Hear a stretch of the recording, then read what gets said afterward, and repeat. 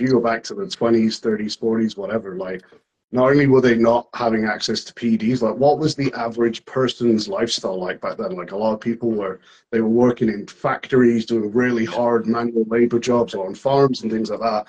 yeah, And then they were going in the gym and doing programs and methods that, you know, maybe a lot of people would look at now and say like, oh, that's overtraining. But it's like, well, if these guys were doing it after a 12-hour factory yeah, shift, when living on large sandwiches and whatever else they could get their hands on food wise at those kind of times, you know, and they not only were they kind of tolerating it, they were progressing, and like Christian said, probably matching or, you know, doing better than what a lot of people are doing drug free now.